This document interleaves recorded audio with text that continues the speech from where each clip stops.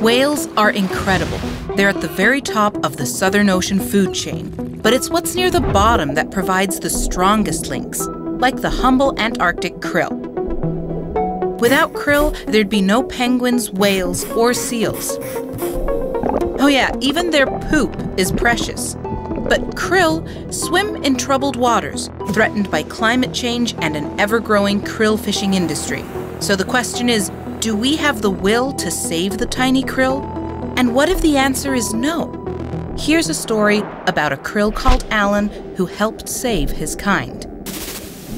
Hey friends, just a quick interruption. Are you already subscribed? If not, please click the red button. It helps us grow and produce content like this. And now, back to the video. Look into the eyes of the Antarctic krill. Here lies the answer to the future of one of our most fragile and important ecosystems, the Southern Ocean. The Southern Ocean is larger than the combined areas of China and the US. It's the planet's primary absorber of heat and a significant carbon sink. But without Antarctic krill, this whole system would simply collapse. The Norwegian word krill means small fry or fish. Krill aren't actually fish. They're crustacea like prawns and shrimp. And they're not as small as you might think. Adults can grow up to 6 centimeters long. And they also glow. There are around 400 million tons of Antarctic krill, which is equivalent to the weight of all the human beings on the planet. It's estimated that half the Antarctic krill population disappears each year into the mouths of wild predators.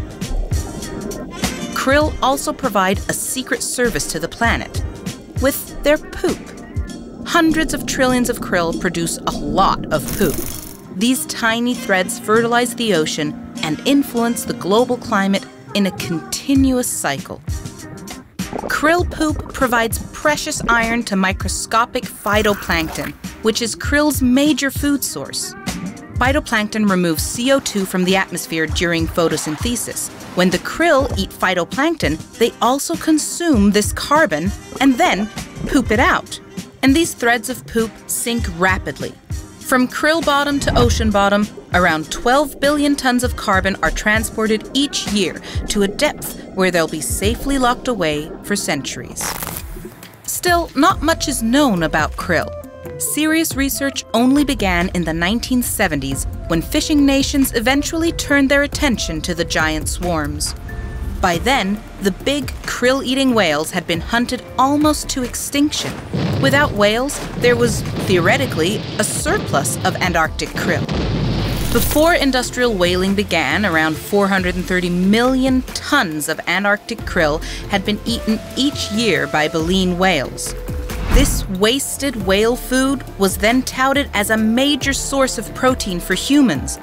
It was a dream that turned out to be commercially unviable because of the high costs of processing and preserving. But the Soviet Union was desperate to reduce its reliance on grain imports from the West and dispatched large fishing vessels to Antarctica. Japan also harvested Antarctic krill, but to a much lesser extent. 528,000 tons were landed in 1982, the highest catch ever recorded. While krill were being harvested in their trillions, scientists were discovering the crucial role that they play in the Antarctic food chain. Alarm bells rang. Could krill fishing be threatening the entire ecosystem? In response, the Commission for the Conservation of Antarctic Marine Living Resources, or CAMLR, was established. One of its roles was to set krill catch limits based on scientific data. Data that's difficult to come by in the wild. And then along came a krill called Alan. Alan changed the way researchers viewed krill and helped regulate the fishing industry. In the early 80s, a krill scientist at the Australian Antarctic Division worked out how to keep individual krill in captivity for research. He named one of his subjects Alan. Up until then, it was believed that Antarctic krill grew rapidly and died at about 2 years of age. Alan blew that theory out of the beaker by surviving longer than any other captive krill had so far. He was already 2 or 3 years old when he was taken from the Southern Ocean, and he went on to live in the lab for a further 9 years. Until one day, while his jar was being cleaned, Alan escaped down the plug hole. But the implications of his longevity had already been profound. It was clear that the vast krill population in the Southern Ocean was the product of many years, not just a few. Here was proof that krill fishing might be unsustainable.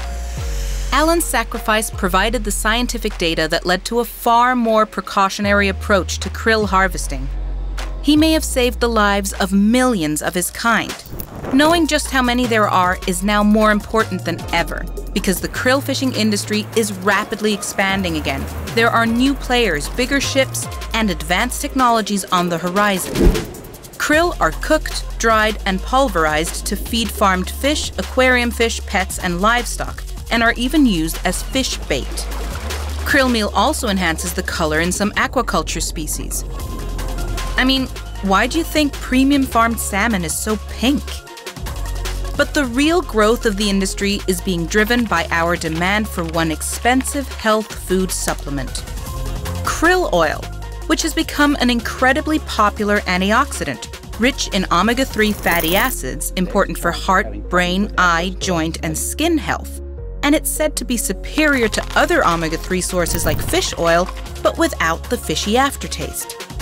The global krill oil industry is expected to be worth $2.25 billion by 2030.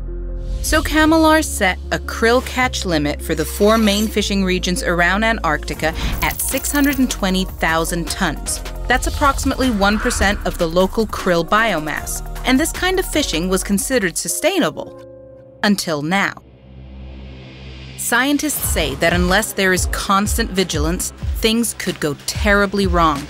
Because alongside the expanding krill fishing industry, there's another, more ubiquitous threat: global climate change.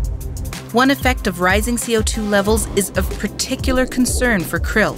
When CO2 is dissolved in the ocean, a chemical reaction takes place that results in a rise in acidity.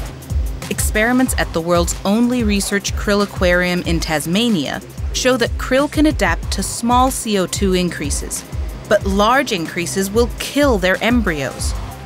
If global CO2 emissions aren't curtailed, the entire krill population of the Southern Ocean could collapse by the end of this century. A disaster for the Antarctic ecosystem. Research remains key to future decisions, but scientific expeditions to Antarctica are becoming harder to mount because of the world's financial situation.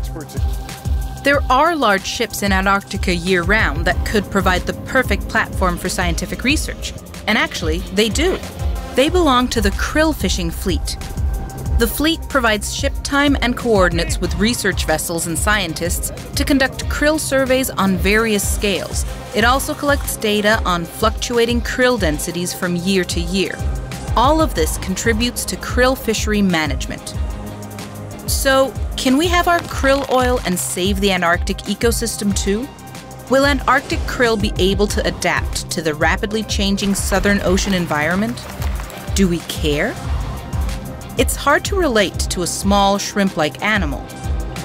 But looking into the eyes of the humble krill and being aware of an entire ecosystem that depends on krill like Alan and his trillions upon trillions of relatives, we should at least try. Thanks for watching. Alan was really a cool krill.